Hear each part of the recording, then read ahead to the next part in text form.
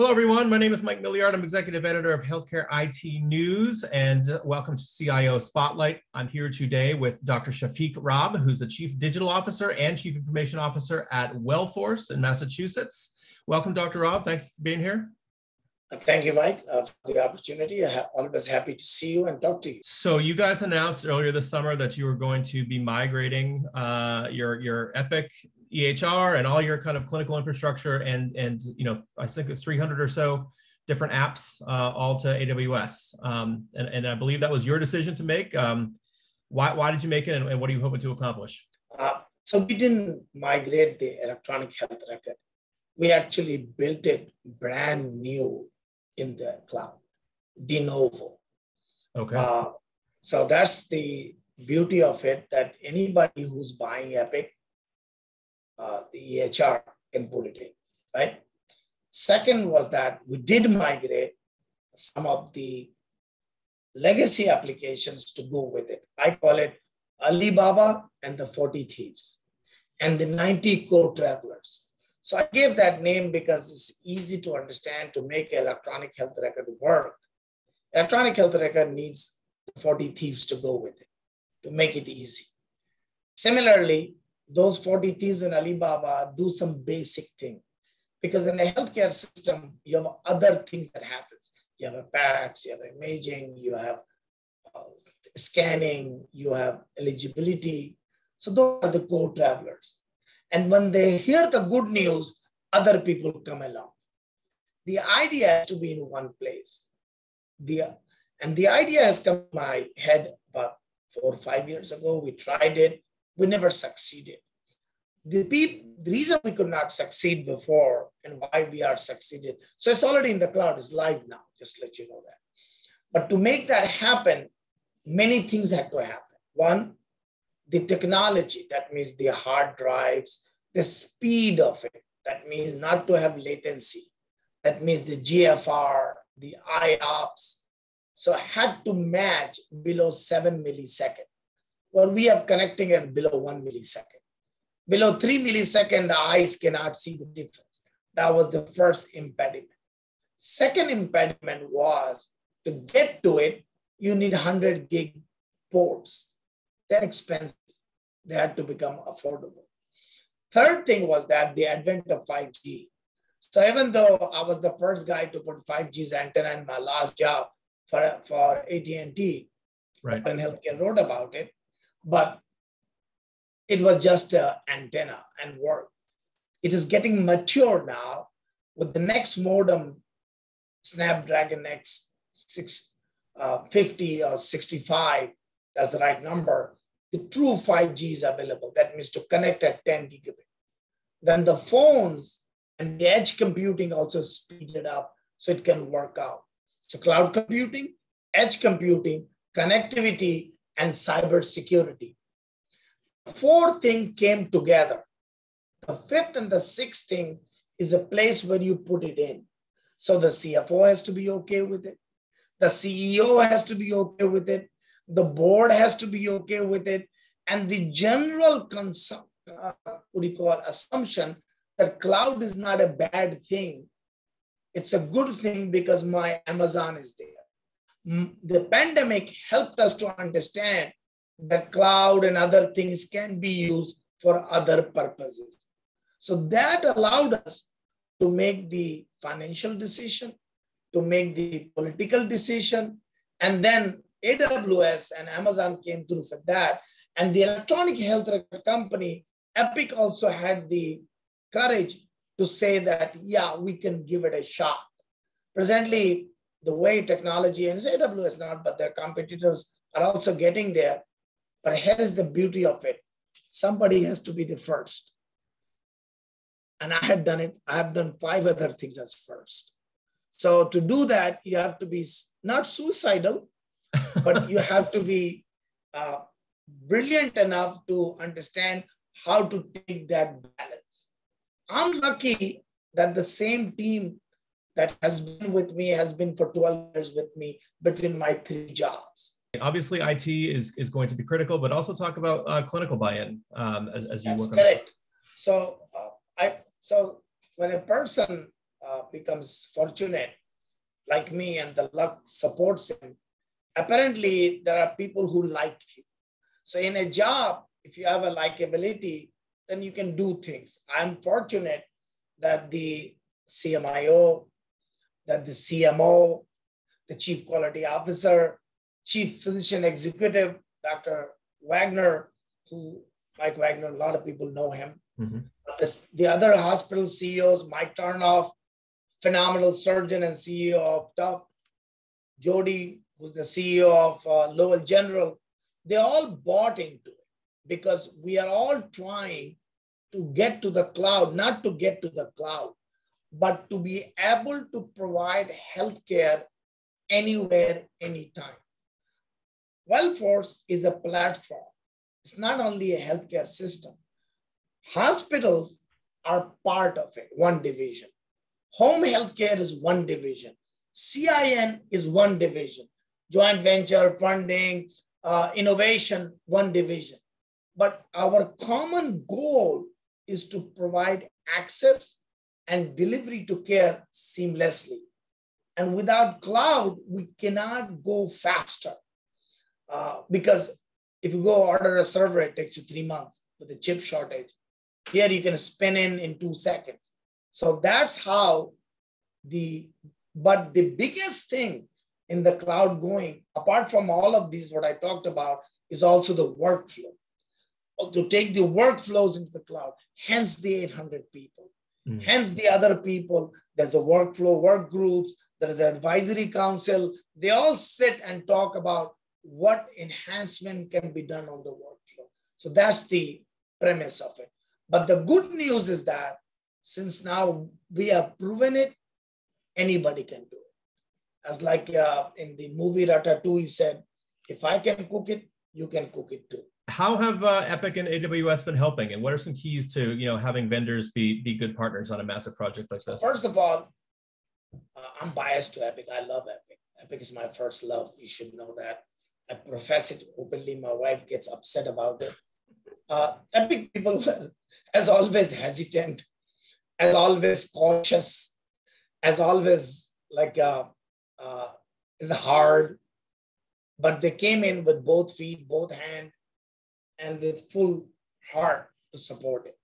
AWS, I cannot thank them enough to have the courage to not only listen to me, but improve their hardware and their hard drive. The newer hard drives are coming out too, which I know that they're faster and better. But to put their R&D team, put their professional team, and put their support team behind it. And not only give a account manager, but people on top, like Max. I don't know what he does, but he's pretty high up in the institution.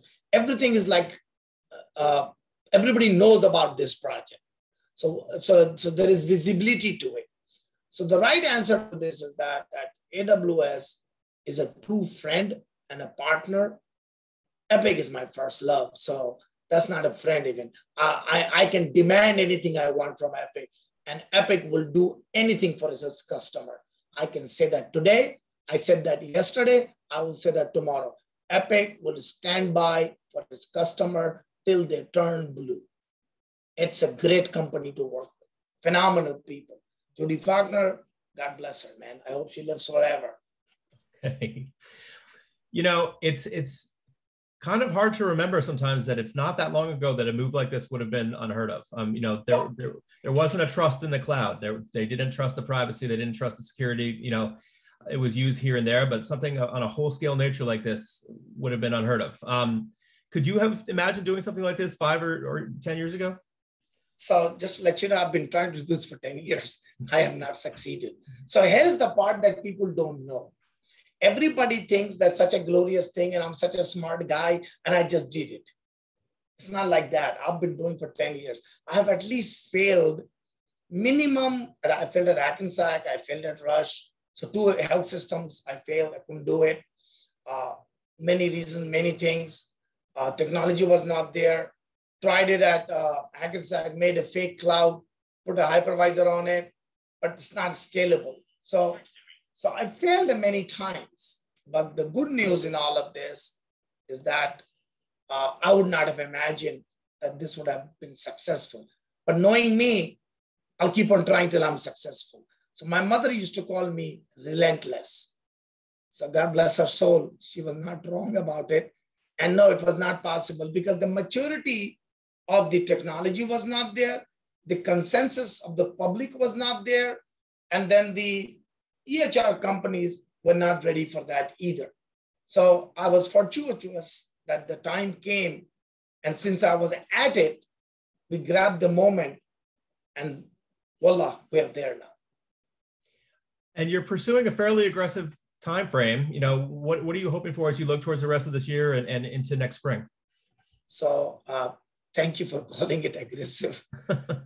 So I don't believe that, because when you go to the ER or when you're going for a stent, if you have got a STEMI, you can't tell the patient that you have an aggressive timeline. You got to treat it, right? Healthcare needs a lot of changes. There has to be payment reforms. There has to be a lot of things. There are a lot of people who don't have access to healthcare. They are poor. They live in, their language is different. At the same time, even though people are middle income, even they can't afford healthcare. So there is something not right about it, but we are all working towards it. Everybody talks about quadruple aim. We're trying to talk about it. For the rest of the year, here's the plan. We're doing a digital transformation. So cloud is only one component. We are appifying it. Appifying means we have created an app, which you will hear about, which is not a typical app that sits on top of Epic. It not only alerts you for your medication, not only alerts you for your visit, but the patient is part of the care team. So we are creating a new concept, which is not new. Everybody thinks doctor, nurses are the care team. Actually, the patient is the first part of the care team. So the drug adherence, patient participation, and being there for the patient. Let me explain to you what that means. Everybody thinks that when we go to the hospital, we are sick. We're sick only 5% of our lifetime. 95% of the lifetime, we're not sick. But disease is progressing. We are getting there. So if we become part of you for the rest of the 95% of the time, you're at a grocery store. You're thinking, this is good or bad. Scan it, somebody's going to tell you. So if we are there for you, suppose the doctor asks you to walk a mile. You walked only half a mile on your Apple Watch. We know you walked half a mile. The chatbot tells you, Brother Mike, please complete the mile. I love you. So you see, to become part of the life of the patient, or somebody had cancer, they had chemotherapy. Now they have to go to a wedding. They need a wig. Click on it. Your EHR knows the circumference. We know the company. It comes to you next day to your home. You attend the wedding, because at the end, we're trying to have improved quality of life. It's not about only being healthy and care. It's about living life. Like Morgan Freeman said in a movie, I love movies, get busy living or get busy dying. That was from Shawshank Redemption. So we are trying to create hope, and by using technology and our programs. So when you're asking what the future is to create a frictionless environment where patient, doctors, nurses, healthcare, community members can live their lives happily. So there are a couple of other things coming, and when you interview me next time, I will tell you the other thing that we have finished.